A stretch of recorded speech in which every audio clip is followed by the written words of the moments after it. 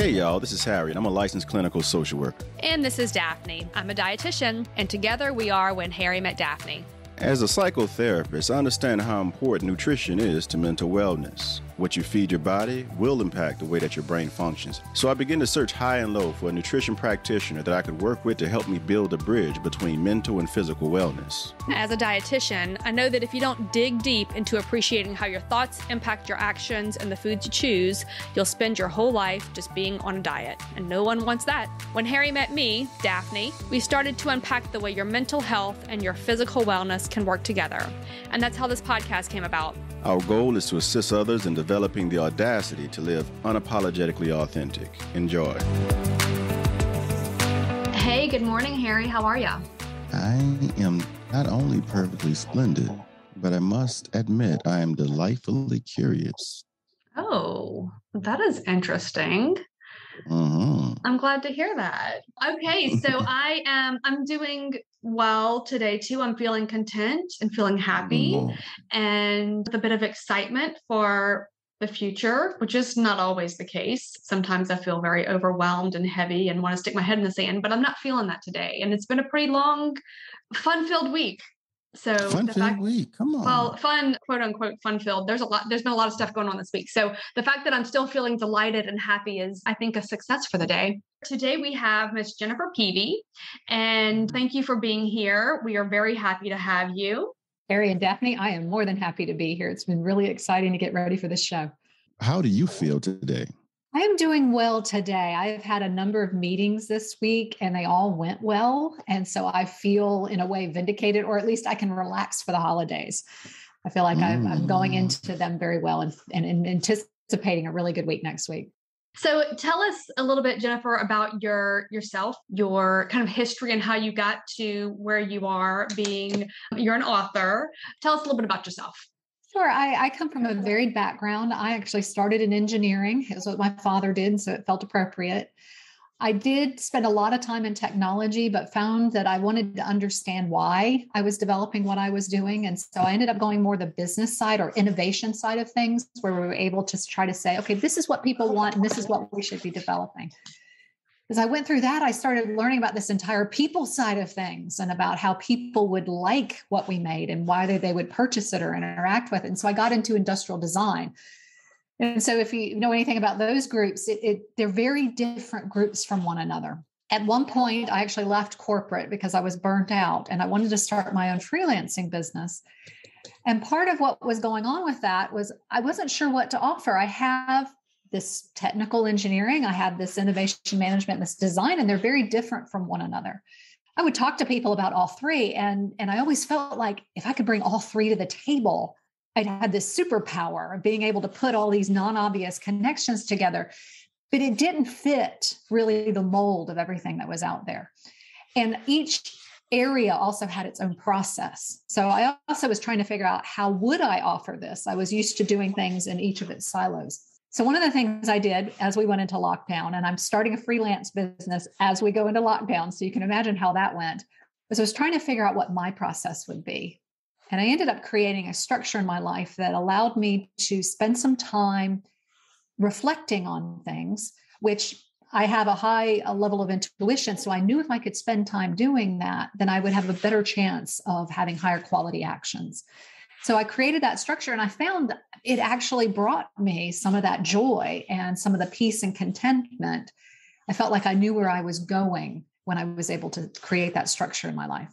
All right. So tell us, whenever you say you created a structure of reflection, kind of what does that mean? Like whenever you say reflection, what does reflection mean to you? Sure. So a very broad definition is that idea of slowing down and listening.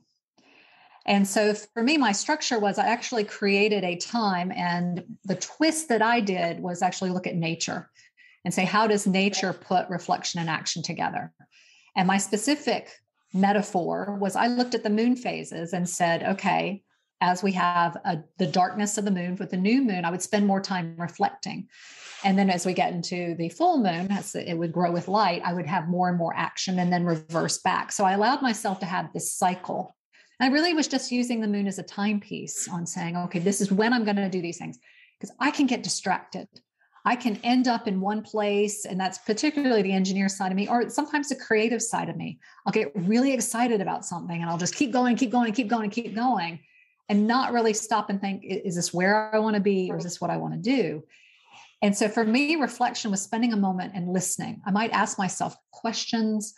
Really, originally, it was just trying to reconnect with my feelings. And part of that was the physical sensations of, do I like the options before me? Are these things that I want to engage with? And if there were some that were not, okay, well, which ones do I? And then I would ask myself the questions of why. And it would help me know what actions I should move forward with that would bring me joy. Mm-hmm. So I hear two things, and that's why I'm moving around a little bit, because I want to make sure I don't lose these two, because I say them often, and since they come up so often, I think I'm going to have to spend a little bit more time understanding these concepts. There's a certain level of knowingness that I know right now, but there's always a deeper level of knowingness that we can go. So I'm going to embark on that journey a little bit deeper. But interoception and introspection, that's what I'm hearing come up. Those two themes, interoception and introspection. That's what when you're talking about that inward reflection, I hear introspection, which is, I moved into the space of shadow work, was just no more than another phrase or energy, combination of words to represent that introspection. And then sensing from inside the body is the interoceptive component of it. So I'm hearing a lot of that. Is that what you're pretty much honing on? Yeah, definitely. I do the introspection, but not the other with those words, but definitely it was this connecting of the logic with the feelings and being able to say, and you could say, is that reflection and action? Because at least with me, when I start thinking, there's a lot of action going on with that. And sometimes there's a lot of spinning. And so being able to listen, like even today, I start my day, I have a practice and then a process, but if I start my day and I give myself 4 different prompts, and one of them is about energy level. And I actually assign a number to it, and might be the geeky in me that likes to do that. But part of that is so I can track it, because I want to know if it significantly went up or significantly went down. I want to know why. I can connect with that so much, because I do everything on a scale. So whenever I'm working with clients, on a scale from 1 to 10, how do you feel? How is your stress level on a scale? When I'm talking to my son, and I'm like, instead of saying, are you hungry? I'll say, on a scale from 1 to 10, how hungry are you? Because that lets me know, like I do everything on a scale, because and I guess it's kind of the nerd part in me too, that if I can assign a number to it, then I know how important it is, or I know how it's changed. And guess what?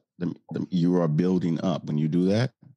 You are building up his interoceptive skills as well, because you're asking him to sense his body and give you something specific instead of this vague behind, I'm hungry, give me something.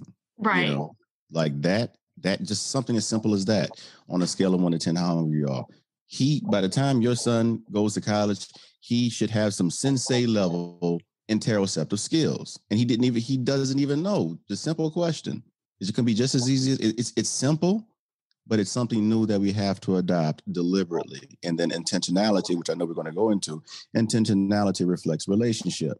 We say that we desire a thing. We see, I'm not going to jump. You know what? I'm jumping ahead. Doc, we're going to get into it. You're good. You're absolutely good, because it is like a foreign language. And I think for me, at least, lockdown actually was a good thing for me. So I hate to celebrate that, but it forced me to slow down and learn that language. And as you say, it's not something we necessarily teach each other.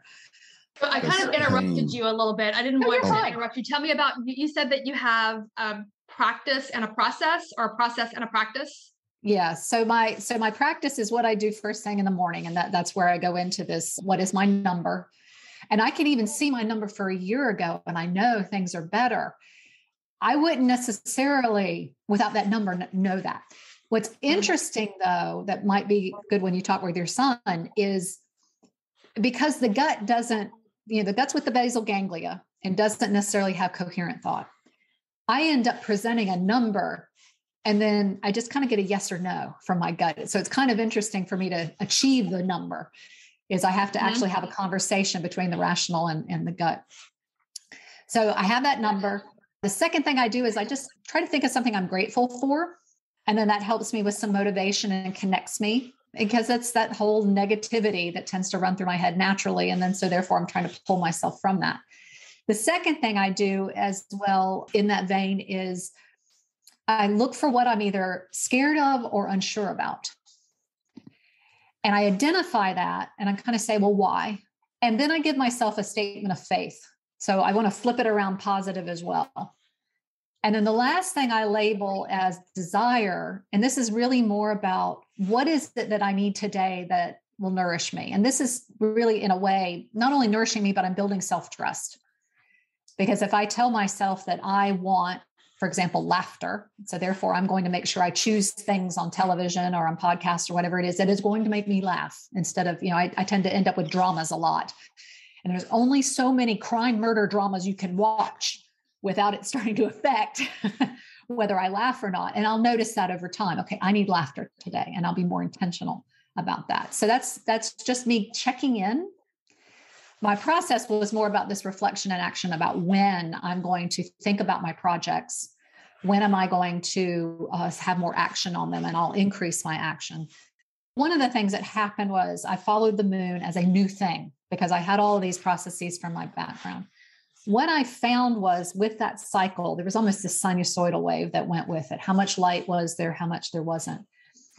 And I found it actually mirrored very well with what I did in design. So in the beginning, you start dreaming and you start thinking about what is my intent for this moon? What do I want? And then I go into planning for it. What is the mental preparation? So like gathering all my supplies type of thing. Mm-hmm. And then I would go into the first quarter moon and I would prototype, which is something that we would often do in design is, okay, what is a good enough? Let's just prove if this is something worth doing. Then with the waxing gibbous after the first quarter is I would refine that. And that was actually a big deal for me because the engineer in me wants everything to be perfect. Mm-hmm. And so in first quarter, I have to go, no, Jennifer, and I would limit. And that's the other beautiful thing is I only have 3 days. I give myself the day before and the day after of that moon and say, I only have 3 days to create this new thing. So because of the time limit, I also then have to be very efficient about what I do. And it's really just proving, is this worth investing any more into it is my question. Mm-hmm. And I may have a more specific question about it. Did I like it? Did I like what I did? Did it solve my intention, my problem? And if it is, then the next phase, I will actually start refining it. When I get to the full moon, I will actually stop. And this is something that we would do at the end of a project is we would stop and then think about what we just did. So I've done all of this action and doing, but then we stop and say, how did it work? Did it go well? Did it fit what my intention was? And I'll just gather these insights. And the way I would do it in the studio is it would be Post-it notes. And so I don't have them here, but I will have a wall of Post-it notes of insights on what I learned. And some of it will be about how I feel. Some of it will be about the project itself. Some of it might be about how it connected with something else. I start to see systems rather than just the project I'm in. The next is with the waning gibbous. And at that point, this was actually a pretty big deal.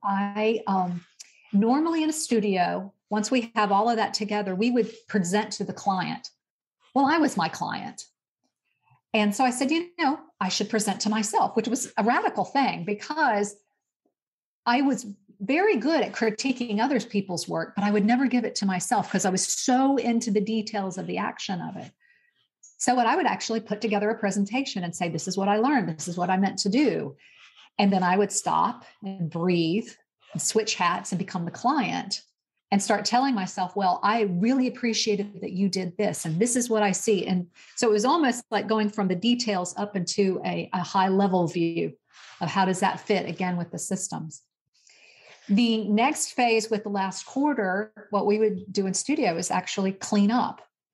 And part of that was getting ready for the next project because we're creatives and we're chaotic and there would be mess all over the place.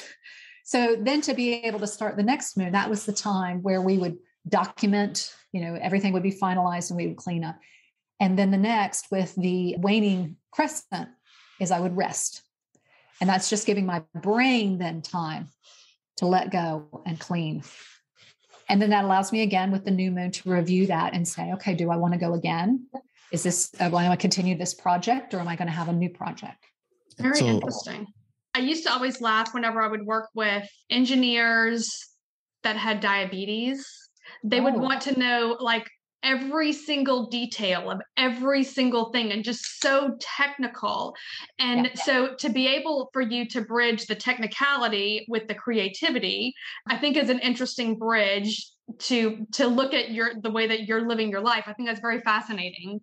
It's a battle a lot. And that's one reason I like the structure is because it uses both. The engineer's really good at the action and the details, but then the designer is good about the overseeing. And I find that cycle as I'm moving in and out, not only, details to overview, but to actions, to reflection, but also to-do list and then freedom just to be.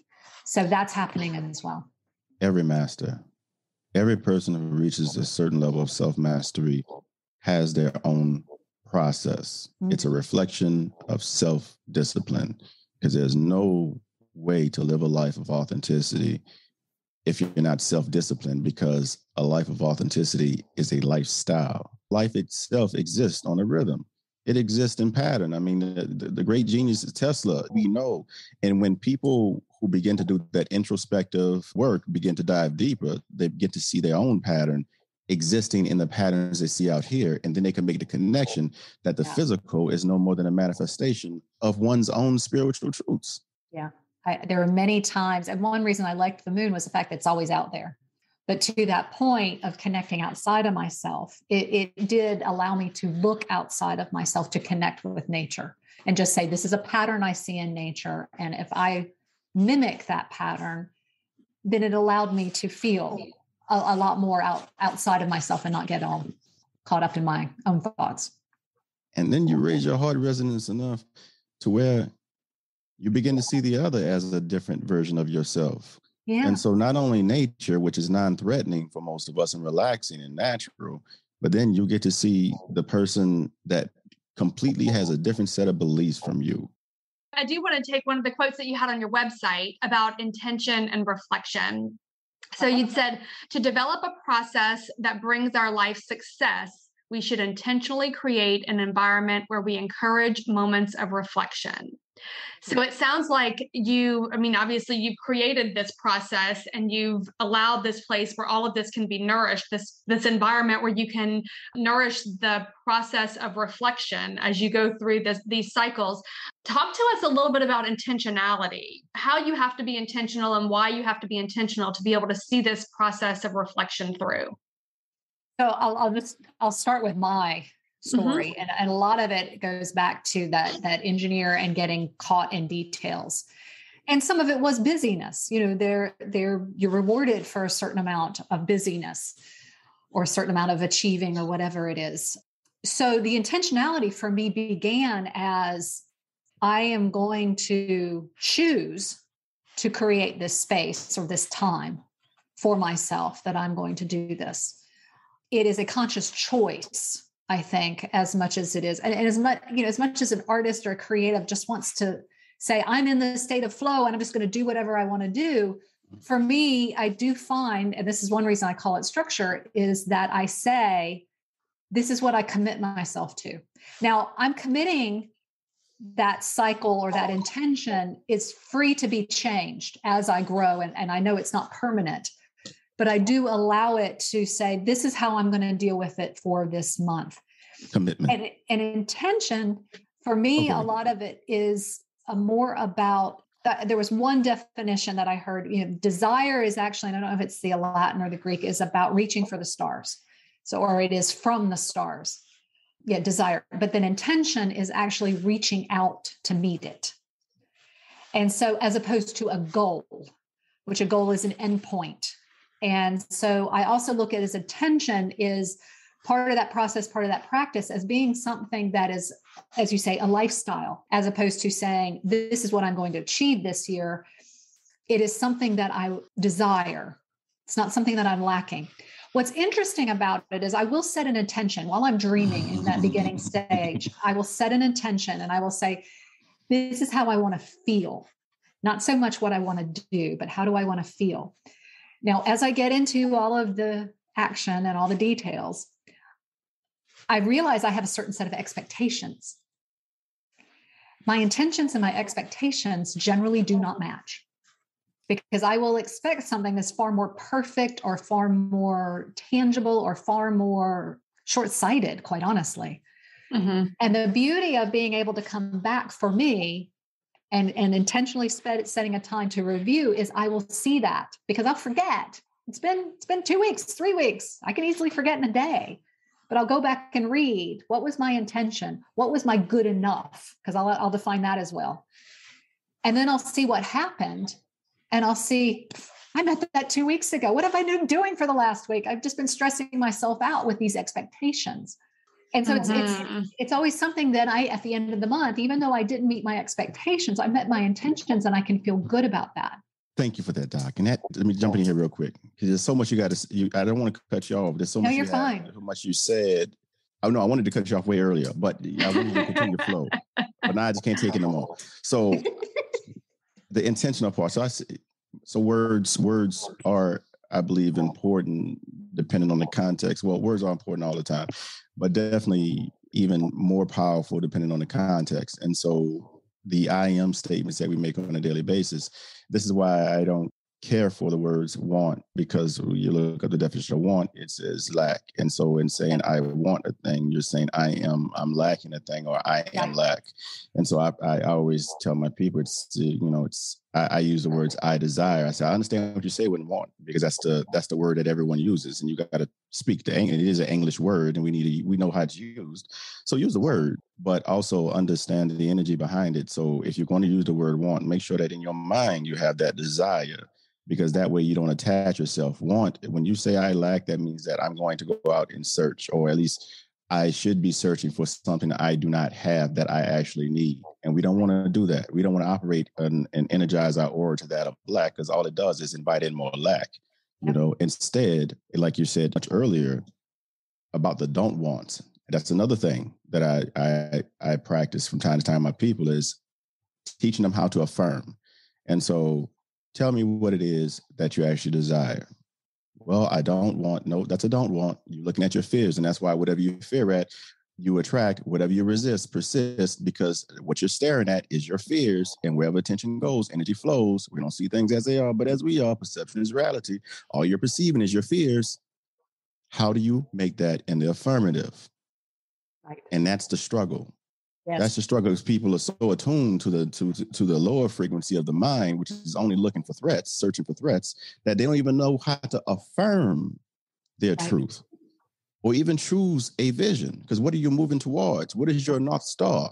And I say intentionality reflects relationship. And so you were talking about, what am I committing to? And when you say commitment, that's akin to marriage. What am I marrying myself to today, or for this week, or for this moment, And so intentionality reflects relationship. A marriage is a relationship. The more that you are intentional about responding to that thing, the deeper the relationship becomes, because you're communicating through the response itself.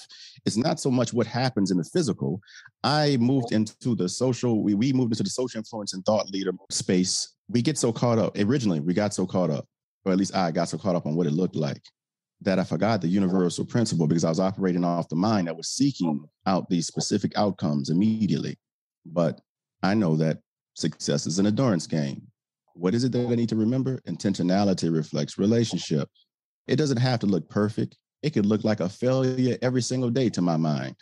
But if I'm being intentional about responding to my North Star, the more attention I pour into that, the more I stare at that, the more attention, the more energy I'm pouring into that.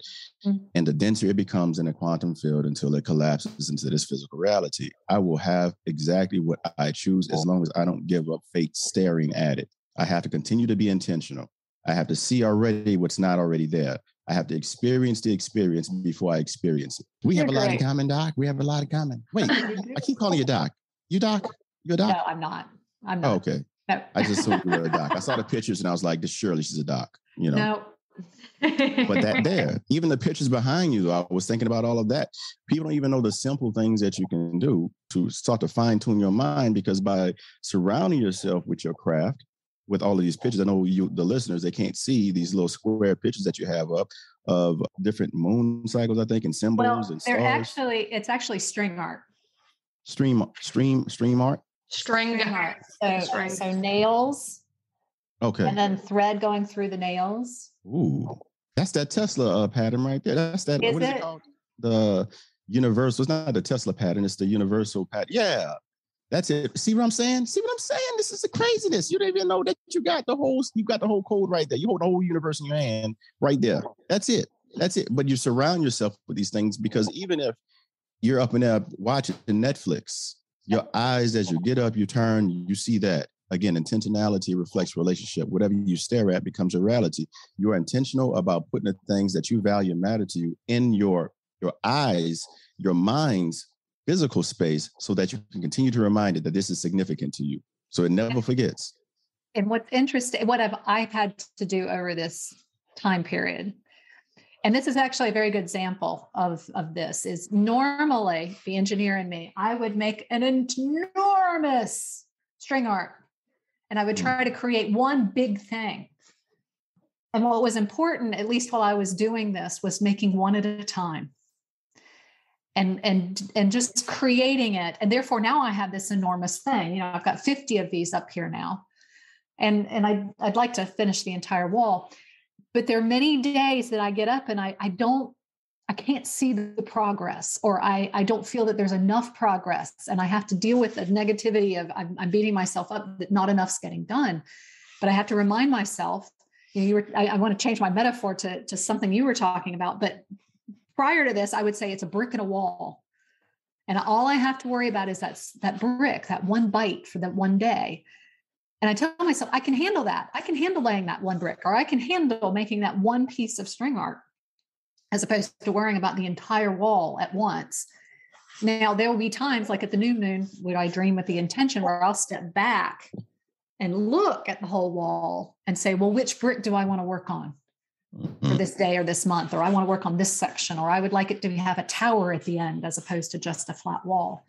I can redesign it at that point when I have that decision. So it sounds like that whole thought process, I consider myself to be a recovering perfectionist.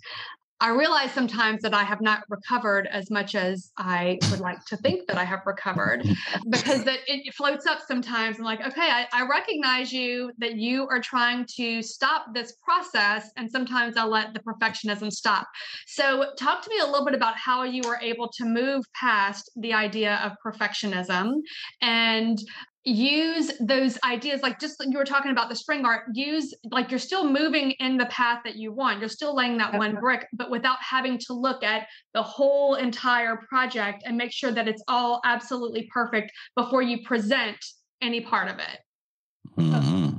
I think the one big shift for me, I was an engineer for 20 years. And then I was a designer for about 10, and innovation management kind of overlaps on those. One big paradigm shift for me was the idea of it doesn't happen in one iteration, because the engineer in me was like, you do things once. And I would tell people I'm ultimately lazy. That's why I don't want to repeat. I don't like repeating work. I'm awful at maintenance. I don't like to mow the lawn. I don't like cleaning. I do it, but I hate it because it happens again and again. But I had to have a complete shift that said, every time I did an iteration, I was going to learn something so that the next time I did it, it would be better. And a lot of it in design was because I was talking to other people and having them critique what I had done. And therefore I could see it through their eyes as opposed to just mine. So allowing myself to believe that if I repeated work, that each time I repeated it, it would get better. And it wasn't the fact of mowing the lawn just because it grew. It was because I learned something as I made it, that therefore the next time I could make it better. The process is most important, more important than the product and destination. Yep. Happiness is not a destination to be reached. It's the way we travel. The journey of 1,000 miles begins with a single step. I can keep going. Yep, absolutely. Absolutely. And that paradigm shift was the one for me. Now, yes, I'm still in a way striving for a high level of excellence, if we want to use that word instead of perfection, because I know what I like. I know when I see it. I love the fact that all these are together, but every one of them is not perfect. The power of it is because of all of them. Right. As opposed to one that is absolutely perfect. But I can tell you in the journey while I was in school, and I went back to school at 42 to get my industrial design degree. And so I'm in the room with a bunch of people that I could be their mother.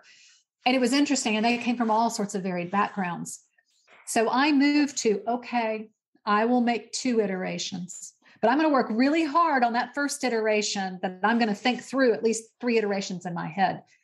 And then realizing that feedback was helping me. When I finally got to my final project, I got to 5. I was very proud of myself that I had 5 iterations to make my final presentation.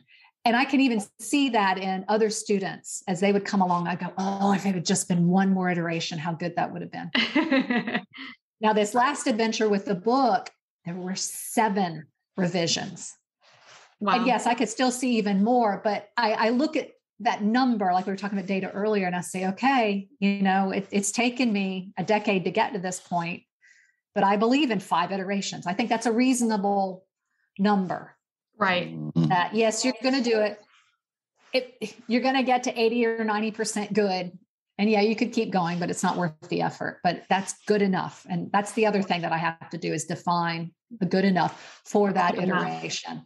Yeah. And then celebrate the success. And I think that was part of the perfectionist is I would not celebrate until it was absolutely done. Right.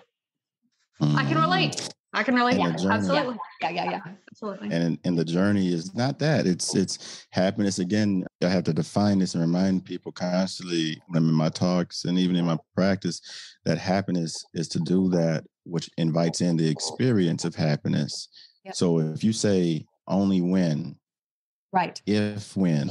Right. If you say I'm only going to be happy or I'm only successful whenever I make it to the top of the mountain, then you're missing all of the challenges that you've overcome and all the strength that you're developing with each step. And indeed, you have failed every single step that you've taken until you reach the mountaintop, because you said, I am not successful until I reach the mountaintop, which then makes that journey much longer and much more miserable, honestly.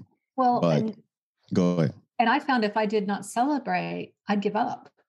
Mm-hmm. Mm-hmm. I would never reach it. Mm-hmm. Exactly. It's a little too much if you take it all in one swallow, right? Mm-hmm. Or if you only celebrate that once and don't. So I make there's a good analogy that I wrote on Medium. It's about how gemstones are formed. And so there's this whole idea, we've got all these layers of the earth. And there's a certain time that the magma will flow up through volcanoes, and that's how we get diamonds. But it's the shifting plates is how we get rubies and emeralds and sapphires. And so, there are all sorts of people who mine for these things, but you go down and you have to find that particular crevice and they pull it out of the earth. Well, then there are layers upon layers of calcium or quartz or whatever it is that it takes to get down to it. Then that is then sold and then cut into smaller shapes that could be made into a gem that then could be then put into a piece of jewelry. The thing is, the person who's doing the mining sets a value to what he pulls out of the ground. It's not like it's sold for nothing. Or when they cobble all of the quartz and the calcium off of it, that still has a value, just like the one who cuts it down. There are all of those different steps. And everybody would say each one of those has a value. Now, granted, the one that's with the diamonds and the gold, it's in the tiara on my head, that certainly has the most dollar value to it, but it doesn't mean that the rest of them did not. Mm-hmm. Not all value is measured by dollars. Right. Yes. And the true intrinsic value, not at all. But in dollars, it's just influence and it's something that we created. It's an energy. Right. Money is energy. But also that same miner was specific on what it was searching for. Yep. And so if it went down, it didn't go down and grab rubies if it was searching for diamonds. Right. It got what it was searching for. So if the physical is a manifestation of spiritual truths, the question is, what have you been searching for? Have you ever even asked yourself that question? Yep. What is it that you truly desire? What is your diamond? What is your North Star? If you don't have that, then you don't know if you're going in the right direction. Right. Goals, again, are only created so that we know that we're going in the right direction, Right. But it's really about the process. The direction, what determines your direction is your values, because it's your values that give you fulfillment. So you move in that direction and you set up goals, and these goals let you know, hey, you're on the right direction. You celebrate as you get these different goals. You know, me and Daphne, we just made it to 2,000 downloads. So, and we do, in fact, have a plan to celebrate. So we're going to get together and we're going to celebrate. That's great. Celebrate. Yes, we're going to celebrate. But, and that's the thing, you know, so do we have the show on CBS yet or whatever? No, you know, and maybe that's not even an alignment for the stars, but what we're doing, it began as a value and it's going to continue as a value. Whatever it looks like in this physical plane, right, it's irrelevant because the reward is in doing that which is important to you, or living in your truth, living in your values, because it's only when you live in truth that you are lit up for life. And all you got to do from that point forward is let your light shine. You're made up of sawdust. Your skeletal structure made up of stardust. You were born to shine. I mean, it's so many different connections. You know, it's all interwoven. It's just like that art that you have. It's all connected. And when we begin to see that not only do these universal truths exist, but they are interwoven, they cross one another in like so many different ways, it's clear. That's why I lump a lot of the things that I say together when I recite certain things, such as perception is reality. Right. Whatever you stare at becomes your reality. Wherever attention goes, energy flows. We don't see things as they are, but as we are. What I'm doing is I'm being multilingual and speaking to different professions and different lines of thought so that they can see the thread that's connecting all of it. It doesn't matter what you believe. I don't care about what you believe. If you go deep enough, we all reach the same center, just like the earth. Yep. Okay. So I'm going to shift gears a little bit. It sounds like all of these experiences, or a lot of the experiences that you had over the quarantine and trying to develop this craft of going through your cycles and connecting nature with what you're trying to, your reflection, you put together in a book and a workbook, correct? I did. What I first did was a workbook for myself. Okay. And when I was finding that working well for me, and it was basically what I said about the design process within the moon phases. So I've got it all in a way that I can fill it out, so to speak, or I can record things. And I started showing that to people. And there were a number of people who just thinking, because there was so much stress going around because of the lockdown. I said, let's just see if this resonates with people. I was also freelancing, so maybe it was a revenue source. Right. I came across someone that actually had gone through and written a book with a group at Georgetown. Mm-hmm. And I was talking with them and they came back and said, well, really, it'd be better off to write the book. So it was an opportunity. I never set out to be an author, but there was this opportunity, just like I never really knew about design until it showed up. So I went ahead and took it and went into this realm of writing things down. And I'm sure you said you'd worked with engineers, Daphne, we are not known for writing well. So this was a big thing to go down this path.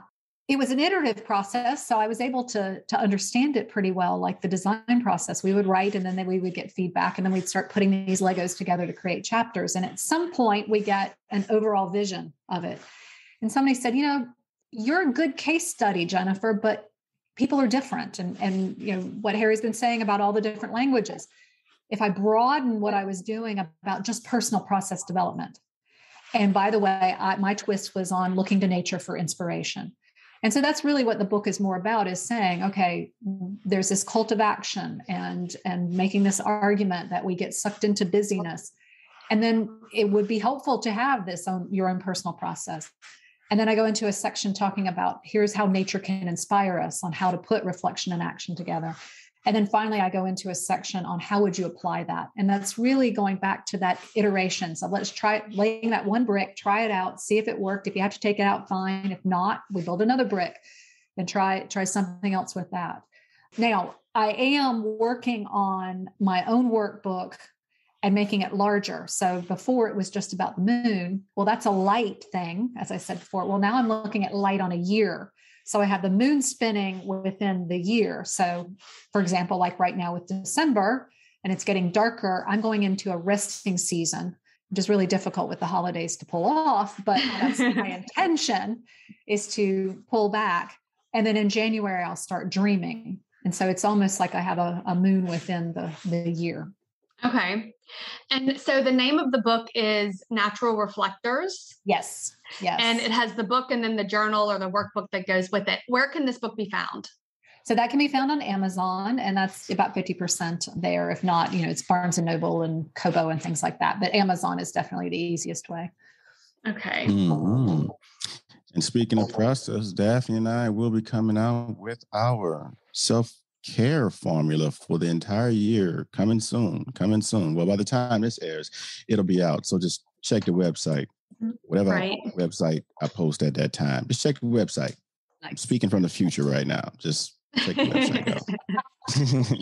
Yes.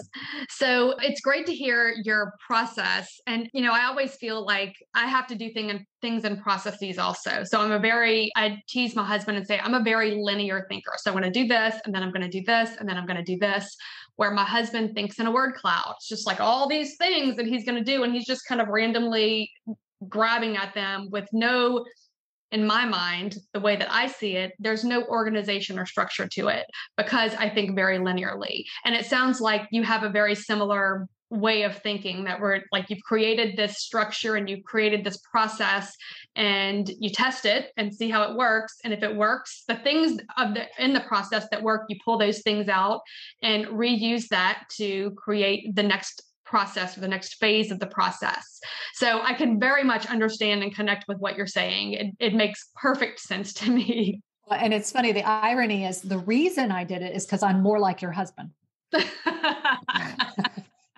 I'm all over the place, but I wasn't completing anything and I wasn't satisfied. And so that's how it began with this structure, was to at least be able to say, oh, there's progress.